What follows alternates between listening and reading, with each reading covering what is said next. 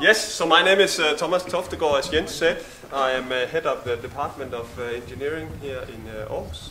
I am also extremely delighted to see of course, all our graduates for the summer round, and also all of you family members. I assume that a number of you have never been in this building before. So this building you are in is called Navitas. You probably heard that. This is where we have our mechanical and civil engineers. It's a fairly new building, even though we already lost the roof outside. We have only had the building for 1 year, and we actually have very ambitious plans for this setup. We are doing it together with in Cuba Science Park, with industry, and also with what's in Danish called Maskinmesterskolen. They are also in this building. So we are trying to build a significant science area in mechanical/civil engineering here. Yes. So once again, as Jens said, congratulations, of course, to all our graduates. I think you can be extremely proud. I think you already are. You also are. Also, family members, I think you should actually also be very proud. I think you have, I know you are. You have some kids that has done an exceptional job. So, my point is, today is a very good day. We have in the engineering field here a lot of things we can be proud of. I will show you a couple of things. So first of all, this is the uptake in engineering students on the master level during the last 4 years. So you can see we are grouped in a number of disciplines, from mechanical and electrical and civil and biological and chemical engineering. And you can see in 2010 we have enrolled around 160 students in total. And in 2014 we are enrolling close to 300, so we are almost doubling this. And in 2015 this is increasing again. You can also see that in all of the fields we are actually growing. So it's a very positive trend. But we are not here to celebrate, of course, only what the university is doing.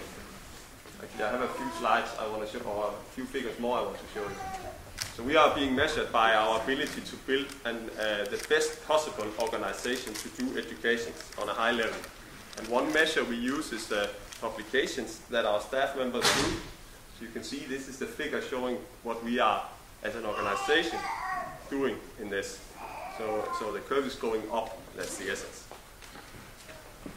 We are also being measured by our ability to do research together with industry and attract research funding as an organization. And this means that some of your kids, the graduates here, they have actually had the opportunity to participate in research projects together with industry and working with that prior to graduating. We are also focused on economy. It's probably boring, but this is the curve showing the turnover of the department. So you can see in 2011 we had a total turnover of around 75 million kroner, Danish kroner. And in 2015, this year, we will have a turnover around 140 million. So we are almost doubling this. So we are increasing quite a lot, and we will also do that in the future. But we are not here, as I said, only to celebrate all the good things for the engineering setup here. We are, of course, here to celebrate our graduates. And no matter how well we are doing in terms of research and so on, the by far most important contribution we have to the society is our young students. So we work very hard as we can, to make sure that we are able to deliver graduates that can become the leaders of the Danish society in different technical fields where there will be a tremendous impact in the future. And I'm therefore extremely happy to see that we have, if I understand correctly, actually 61 graduates here today. We are graduating in total for the entire year around 150. We also do that in the winter time. And I think you have to be aware, graduates, that your conditions are extremely good. And I'll show you a couple of figures. So your conditions for going out away from the academia into the industry, they are extremely good. This is a very new figure from May this year that shows the need for engineers for the next 10 years. So you see here 2015. Okay, 2015 and up to 2025. And the light blue columns, they are the need for engineers. The dark blue is the additional need for natural science people. So you can see in the next 10 years, the best predictions we have from the industry is that we are lacking, even though we keep adding more and more engineers already. We are lacking around 10,000 of you guys in 10 years. So you have very, very good conditions compared to a lot of other people, young people. Not only to get a job, but actually to decide yourself what you want to do. I will show you another one. So this is from the Danish newspaper Ingeniør. It's also from May this year.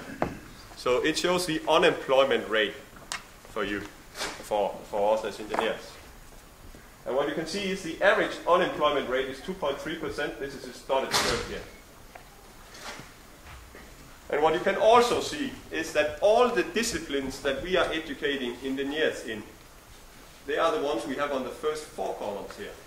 So we do chemical engineers, biotech people, civil and architectural engineers, mechanical engineers, and electrical and computer engineers, biotech also. But for all those, the unemployment rate is below the average.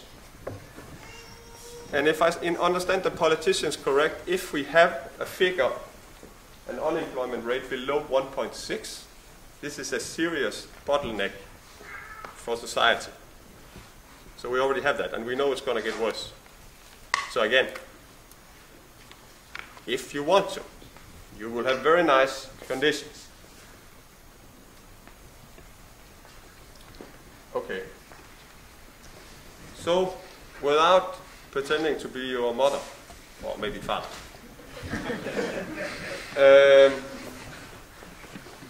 I will give you a couple of advices. I'm an old guy, and I have some experience. I have worked for some time in the industry and also in academia. And I'll give you 2 advices that I think you should think about it. So the first one is, I think you should be extremely aware about how you spend the next 3 to 5 years. So from my own experience, I think this will influence you for your professional career for a very, very long time. And again, I repeat, you have excellent possibilities for deciding a lot of things yourself at the moment. Yeah. So make sure you have a plan, and then follow the plan and update the plan and so on. You are engineers. The other advice I have to you, and now it becomes really boring, is that you should continue this so-called self-learning and lifelong learning. So I think everybody has said that for the last 50 years in this world. But I think you have to be aware that when we work with technology and look at what's going on at the moment, I think it's fair to say that I don't think things will slow down during the coming decades.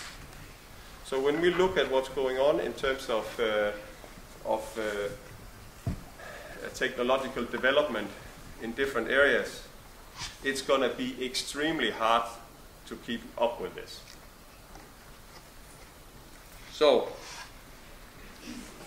so one thing, again, I'm an old guy. One thing that I think about is that in 2006, nobody knew the iPhone. And I think in 2001, I met Google the first time. I think Google was founded in '98. But imagine, so we are not talking that many years, my friends. Imagine before that, there was nothing like that. And today, I think it's hard to understand. At least I have a daughter, she's 14 years old, she cannot understand this. Not at all. Yeah. I want to show you, this is a little bit of a technical curve. I'll do it quickly. So this is a curve. It's the so-called exponential plot. So on this x-axis you have the year from 1900 up until 2100. And what you see on this is a logarithmic plot. So on this axis we have the number of calculations a processor can do at a given price. And this curve you see here is what is in electronics called Moore's law. So it says that for every 2 years, roughly, we can double the speed of the processing we are able to do for the same price. And this law was actually described in 1965, and it's been running since. And this is the reason why we can make the iPhone, for instance, and all the electronics. But the little bit scary thing about this is that those that are working with this, also in our organization, those that are researching in this field, they think that this curve will continue.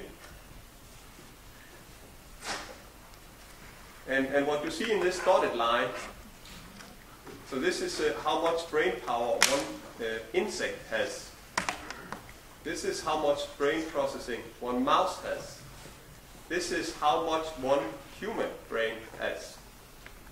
And up here, this is how much all human brains have together in the world. So I think, again, to emphasize this to you, I think we will see an extreme change and technological impact in the next decades, because this is going to influence all other areas too. So,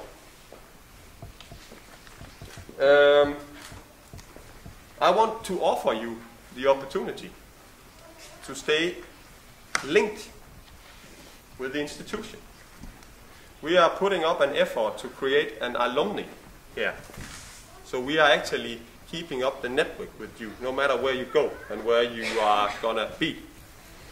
Yeah, you can have that one, 10 seconds. The very smart guy said this. But what I want to show you is, what I would like for you graduate students to do is to go in and register as a former student from this institution on this link. So we are working on different ways to offer you a service in also in your future career here. So you can register with your private email or whatever.